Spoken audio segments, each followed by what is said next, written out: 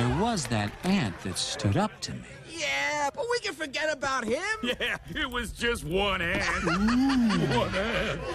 Yeah, you're right. It's just one ant. Yeah, boss, they're puny. Puny? Say, let's pretend this grain is a puny little ant. Did that hurt? Nope. Well, how about this one? Are you kidding?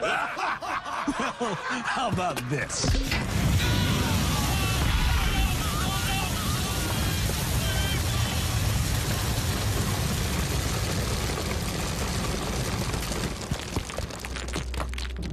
You let one ant stand up to us, then they all might stand up.